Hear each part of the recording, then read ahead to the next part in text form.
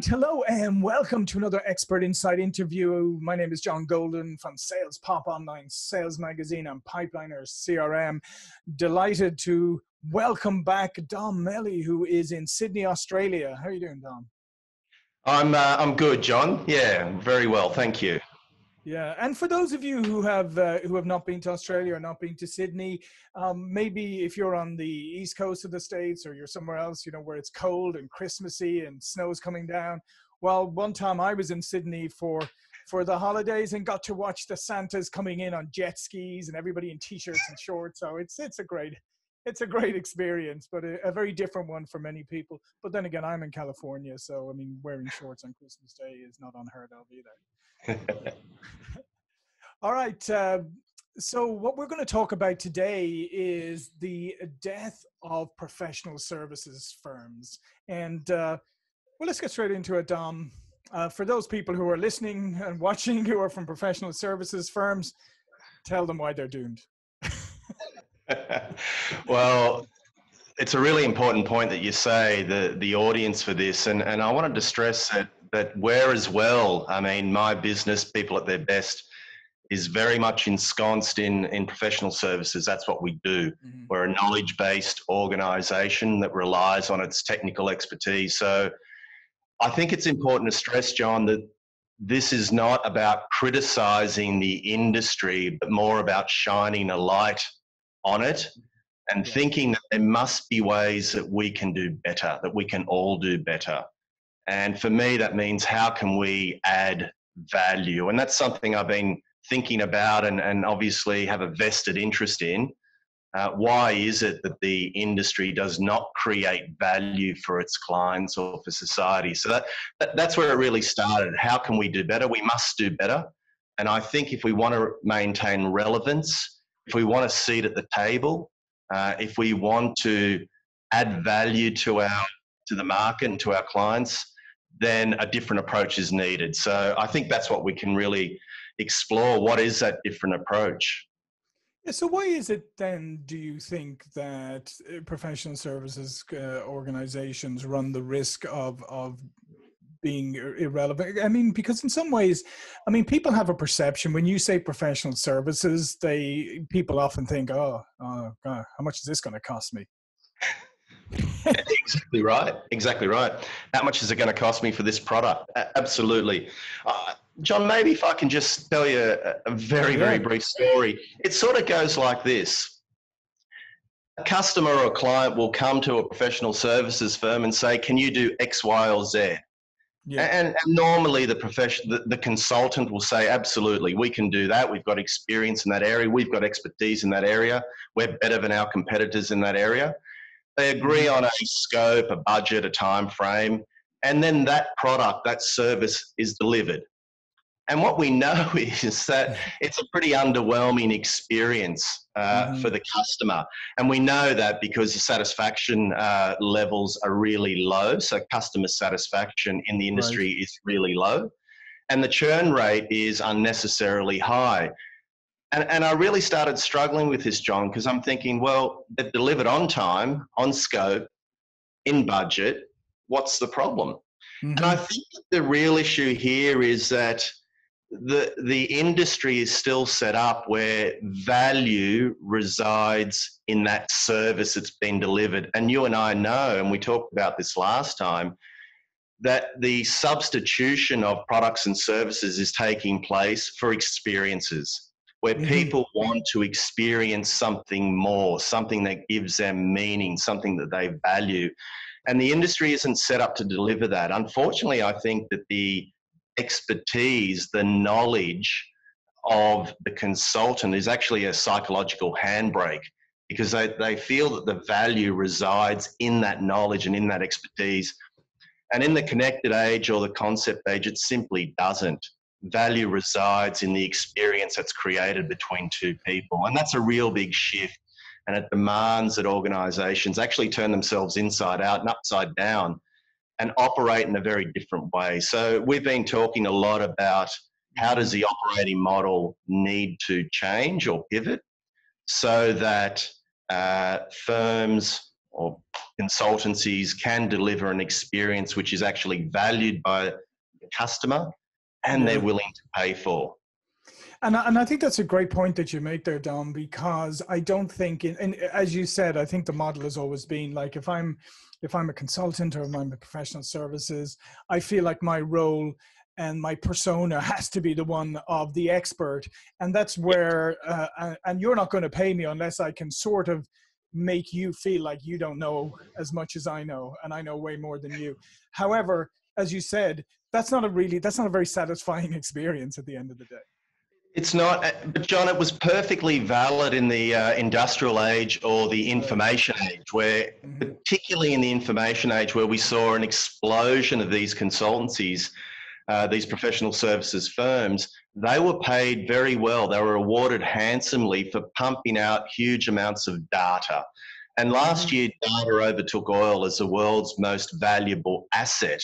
The problem is, we're paying a lot for this data, more than for any other asset on the planet, but we don't value it.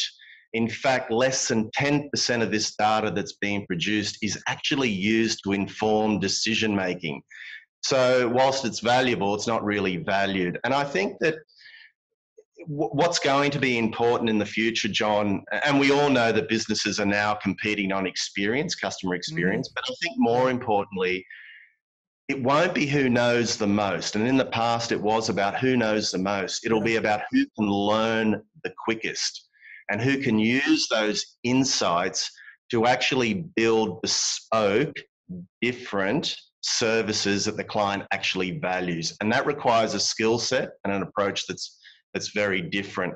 I always like to talk about Henry Ford, who said, if I'd listened to what my customers wanted, I'd still be trying to invent faster horses. So there's a real problem here that, more importantly, and that might be apocryphal what Ford said, but I think more interestingly is Einstein, and this is the crux of the problem, John.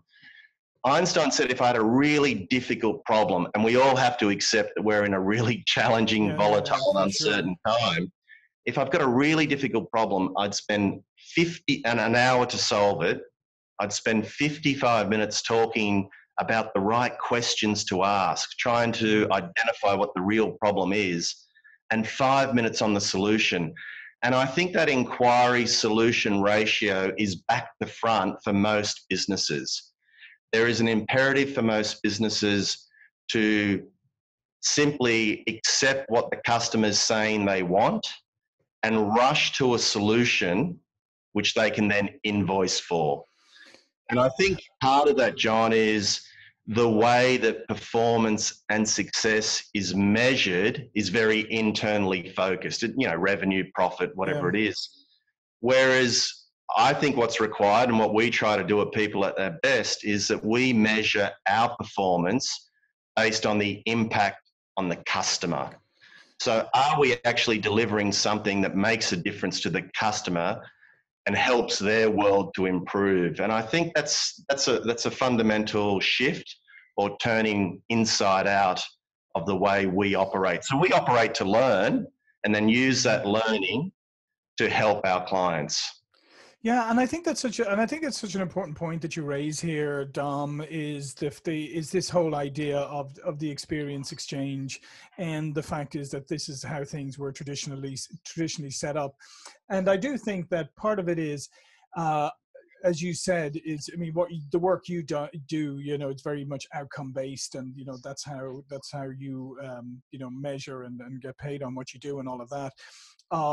Whereas a lot of people, it's almost they kind of sell the process as opposed to the outcome, and then they always have the get out of jail card, right? To say, well, it's how you implement it, it's how you sustain it afterwards, it's all the stuff you do. So hey, it's always an interesting one. Hey, Mr. Customer, it didn't fail because anything I did, it failed because you're crap.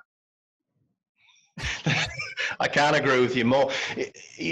John, that one of the things that I think is important here is that the approach that you just described, that's really an order taker. And I think that people working within professional services are much better than that and want to be much better than that. when you're an order taker, someone asks you for something, you deliver it. If there's any problem, you wash your hands of responsibility and say it's their fault. The real problem here was the fallacy of thinking that whatever you supplied was going to be of value, because that's not where value resides. Value resides in the experience that the customer has when they interact with you. Unfortunately, most of these firms believe that if they deliver a great product, they'll build a great relationship. It does not work that way. I'm here to tell you it doesn't work that way. You have to have a great relationship before you can deliver a great service, because you have to understand what the client actually values. And in rushing to provide a solution, which is really just to deliver the order that's been placed by that customer, we're actually missing out on understanding what the real problem is that needs to be fixed. And I think there's three things at the moment in this world where everything can be copied, can be replicated, is being automated or being outsourced. I think if professional services firms and the consultants that work within them, if they rest on their expertise and knowledge to create value, then they've got a tough future ahead of them. You know, their relevance is being eroded really quickly because what they traditionally did, as I said, is being outsourced or automated at an alarming rate. And Oxford University talks about the hollowing out of work, and pretty much say that anyone that relies on their knowledge for their relevance is pretty much going to be irrelevant within the decade, because that work will be. Sorry, John. This is where I care deeply about it. It's hubris for me to think that anything that I do, any of my knowledge, is somehow of exceptional value. Everything I do can be easily and readily accessed on the internet for free. You know, my knowledge base has been commodified really quickly. So there's got to be something more, and it's in the experience that we create when we interact with our customers. Yeah, no, absolutely. And I think one of the other things that you touched upon there that I think is incredibly important is this idea of educating. Because at the end of the day, if we engage with the professional services organization, it's not just hiring your expertise. We want some of that expertise. We want to learn from it. So if it's a learning and education experience, it's, to be honest, the chances of you coming back or us having you come back again is so much higher than if you sort of do it and then kind of black box it. So you know that I need you to come back. So it's better that I want you to come back as opposed to need you to come back. Absolutely. And John, we may have mentioned this last time we spoke, but there's 4 monetary markers of what you just said. You know, there's that repeat purchase behavior. I keep coming back. Apart from the obvious ones, which is loyalty or stickiness and obviously share of wallet and yield. Yeah. And there's also one more, which is really important for this sector, which is word of mouth referrals, that your clients become advocates for you, that they actually promote you. And that's something that's really low traditionally in professional services. And that's part of the problem. You're competing with thousands of other people who do exactly the same thing. So if you're relying on your great service and someone else can do an equivalent level of service at a cheaper price, you know this, when people compare like with like, they'll buy on price. There has to be something more.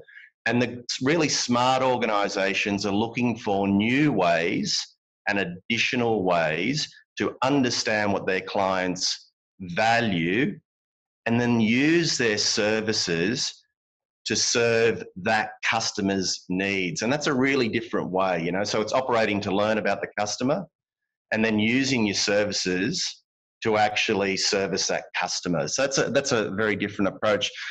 John, I think what's really important here is that in this automated and increasingly copied or replicated world that we live in, there's really only 3 things that machines can't do. And that goes to your point about education. It's making someone feel valued. Machines can't do that. Demonstrating empathy so that someone feels understood.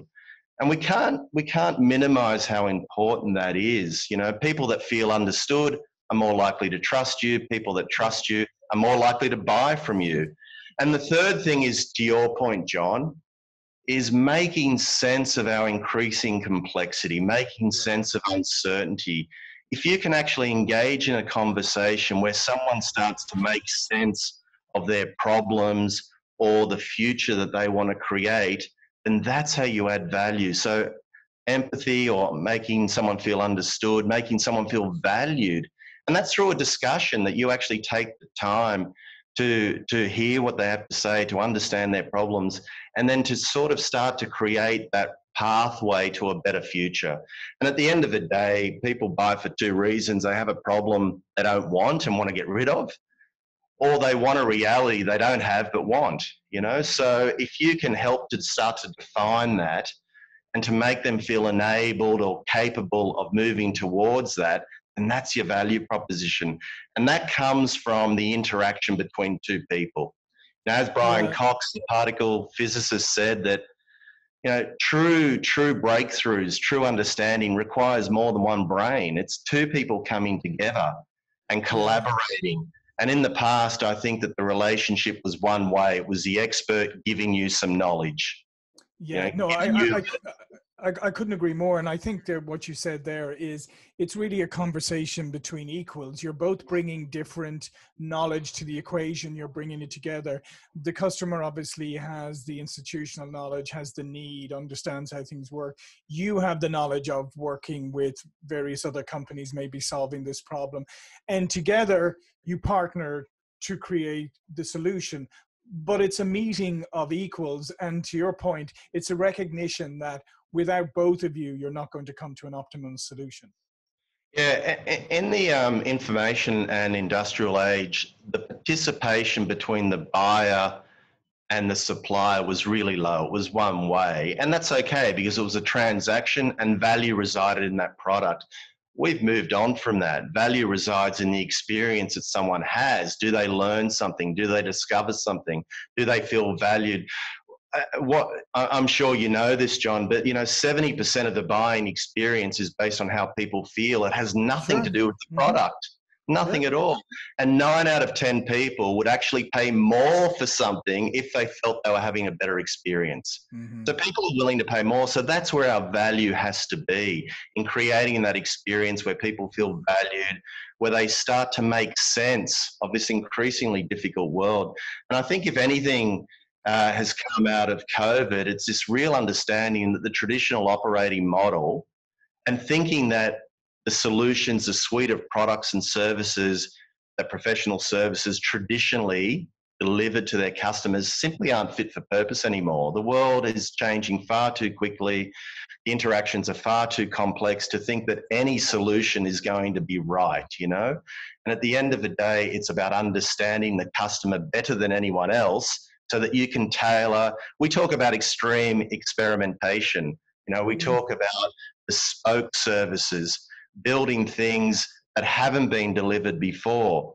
Obviously, that cuts into your margin. But what we found is that those 4 monetary markers go up, so our share of wallet, repeat purchase Mm-hmm. behavior, referrals to other customers, they all go up. So your margin goes down because you actually build something new. It's not an off-the-shelf standardized product. But the 4 monetary markers means that we're doing much, much better. I think what's really important, John, is this concept of demand creation. Yeah. And in that product-centric model, what you're trying to do is find more and more customers to flog your products to. We've Mm-hmm. moved away from that, John. It's about finding new ways to serve the customers that we've got. Yeah. And Yeah. I think that's a really important shift. Yeah, and I think if anything, going into 2021, if we've learned anything, not just from this year, from the pandemic, but I think it was happening anyway, Yep, is yep. that people want more engagement. They want more humanization in the product. They want in the process. They want more collaboration. They want more partnering and teamwork.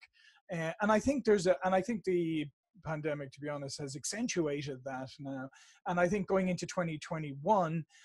You'll do yourself a big favor if you start to look at how do I engage more deeply? How do I, how can I be more collaborative? How can I differentiate myself through the experience, like you said, of really, really engaging with customers? John, I always quote Jerry Garcia, the lead Yeah, guitarist of the Grateful yeah. Dead, and he said, "Don't try and be the best at what you do," and that's traditionally been the value proposition of professional services firms. They say they have better quality than anyone else. And that's fine when value resided in that product or service. That's fine. But what Garcia said is, don't try to be the best at what you do. Try and do what no one else can do. And I think that's the really important point, that if you're able to provide an experience and understand what the clients value, then you'll be able to serve them better than anyone else, because no one will understand their needs like you do. And that requires you to double the amount of time that you actually spend talking about what their needs are. You know, we talk about fall in love with the problem and let the solution be co-created through that collaboration between the two parties. And that takes you in directions that you could never imagine. And that's the scary part for most experts, because Mhm. they like to define their area of expertise and Yep. they like to be able to standardize it, which allows you to scale. This is a very different Yeah. approach. This is about getting someone to buy a relationship with you rather than buy into your products, because that's not where your value is and you're competing with too many people. Yeah. So we And keep talking also, about demand creation, where we're untapping new needs, we're untapping new problems to be fixed, ones that the customer aren't even aware of. And that's yeah. really exciting. That's where the cream is. That's where all the meaningful work is. That's where the exciting opportunities are, rather than simply trying to win more market share by competing with your customers. We're talking about creating new market share, creating things that didn't previously exist. So that emerging market.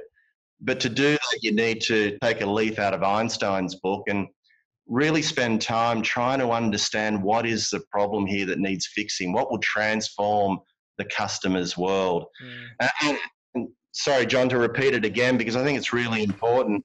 There's only really three things that technology can't do for you now. Mhm. So all of those services that professional services traditionally did are being automated. So you might as well focus on the things that can't be delivered by machines now, which is making sense of the world, making Yeah. sense of complexity, making someone feel valued, making someone feel understood.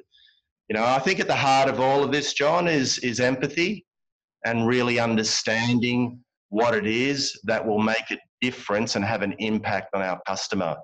And I Yeah. think that there's we've defined it as the seven antecedents or ingredients of empathy. And that's that curiosity, asking questions, the courage to ask questions and say you don't know and try to explore, to collaborate, put the customer at the center, to care about their outcomes, you know, that real curiosity and consciousness. Mhm. So the seven C's of empathy, which actually allow you to create an experience that's truly valued by your customers, and they'll keep coming back and they'll spend more with you.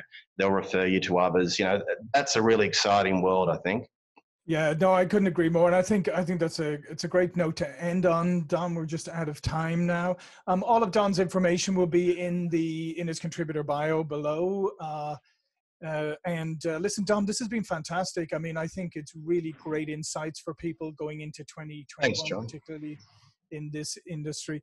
My name is John Golden, SalesPOP Online Sales Magazine, Pipeliner CRM. I will see you all for another expert interview really soon. Thank you.